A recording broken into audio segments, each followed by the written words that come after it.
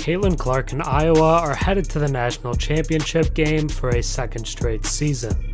But early on, it didn't look like that would be the case. UConn started the game on a 13-5 run and went into halftime up 6 points. Nika Muhl and Paige Bueckers were hounding Ciatlin Clark, and she struggled to be a dominant offensive force. Iowa as a team had 12 turnovers in the first half alone.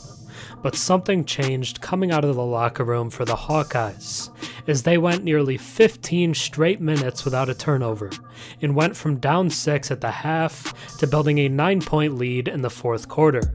Clark scored a little better in the third, and scored over 20 points for an absurd 48th straight game. But it wasn't as a scorer that changed the game, as her ability to get center Hannah Stuelke involved is likely what won Iowa this game, as the sophomore finished with a team-leading 23 points, often being fed by Clark. However, a fast break 3 from Paige Bueckers with just over 4 minutes to go cut the Iowa lead to just 4. UConn picked up the defense down the stretch, forcing multiple key turnovers that gave them momentum. A 3 from Nika Muhl with under a minute to go cut the lead to just 1, and all of a sudden the Huskies were back in it. After an errant pass from Stuelke with about 10 seconds remaining, UConn had the ball down 1 with a chance at the final shot and a chance to win. But then the refs decided to change the fate of the game.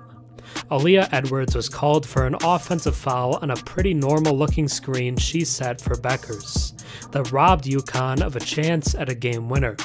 You can't make that call.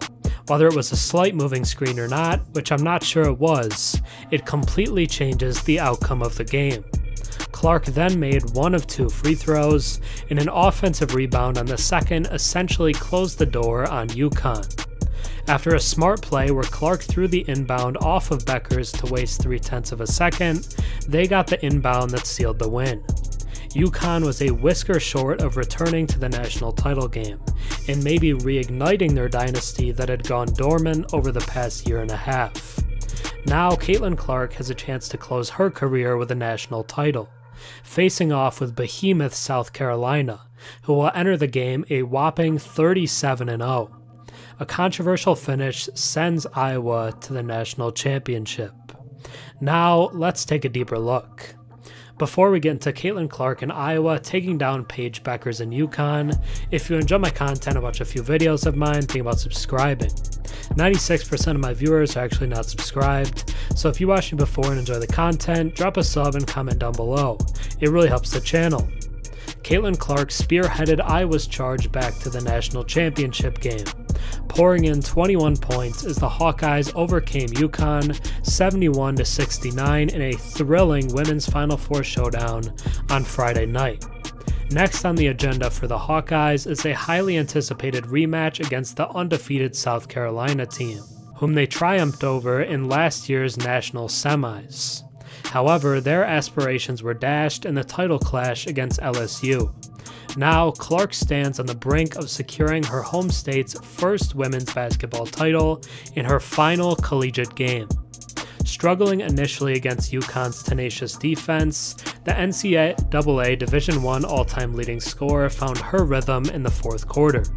With the game deadlocked at 51 apiece, Clark ignited, tallying 7 points in the opening 2.5 minutes to propel Iowa into a narrow lead.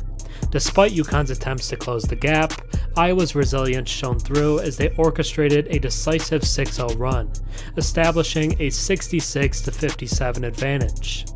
As the clock wound down, UConn mounted a late surge, narrowing the deficit to 70-66 before Nika Muhl's clutch three-pointer following a steal brought the Huskies within striking distance with just 39.3 seconds remaining.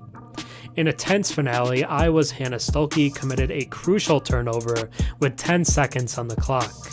UConn seized the opportunity to seize the lead, but Aaliyah Edwards was penalized for an offensive foul while setting a screen with only 4.5 seconds to go.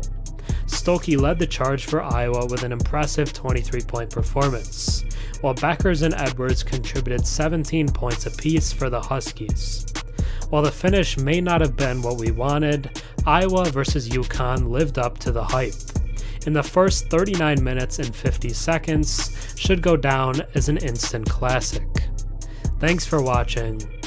I'm Herm. Have a good one.